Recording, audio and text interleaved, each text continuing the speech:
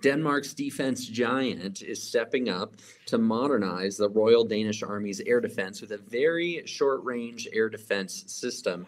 This is the first major order of a 30-year framework agreement between Terma and the Danish Ministry of Defense Acquisition and Logistics Organization. The new system is going to be integrating advanced sensors, including radar, with the Skyranger 30 effector from Rheinmetall. All of this is going to be controlled by Terma's proprietary software, the BMD-Flex.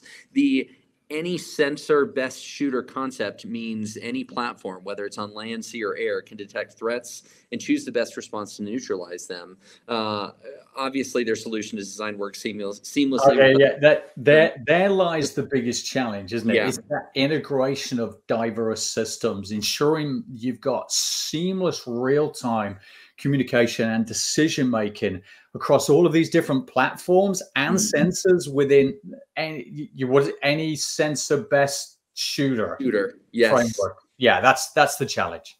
Yeah, I agree. That challenge is any sensor best shooter is pretty fantastic, and this is the first order of, what did you say, a 30-year framework that Terma and DALO signed last year. Yep. It sounds like it's a big integration of advanced sensors with the entire system control with Terma's proprietary command and control software, BMD-Flex. It's going to communicate through Terma's infrastructure. So for me, this one's going to be a focus on integration within the context of requirements, or maybe requirements within the context of integration.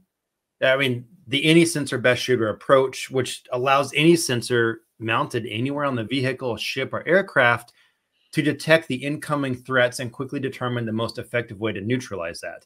So it's got to communicate across different platforms, get very good response time into this defense system, collaborating with the other air defense systems, and make sure that it's able to do all of that collaboration and integration in real time. That's your biggest challenge. What are you going to say is a bigger one? No, you're right. Focus on integration within the context of requirements. It's spot on, yeah. But I go another step further.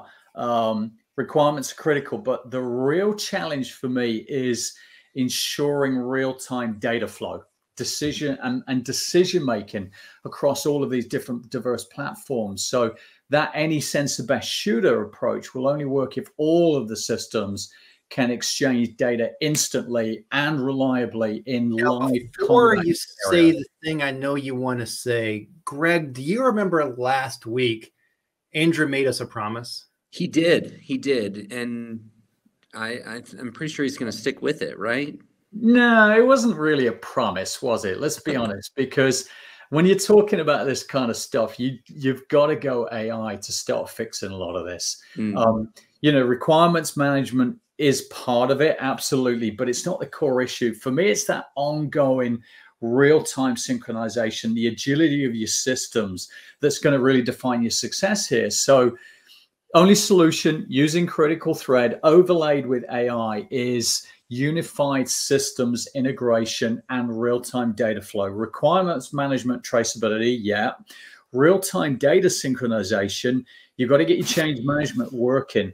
But honestly, predictive systems monitoring is going to be the big one. AI can monitor all of your systems for potential communication or operational failures and prevent integration issues in real-time operations. You've got to get that plugged in on top of the whole critical thread side of things. Couldn't even make it past the first article. Greg, you owe me $5. Oh, okay, all right. Yeah. I'll Venmo you later. Yeah.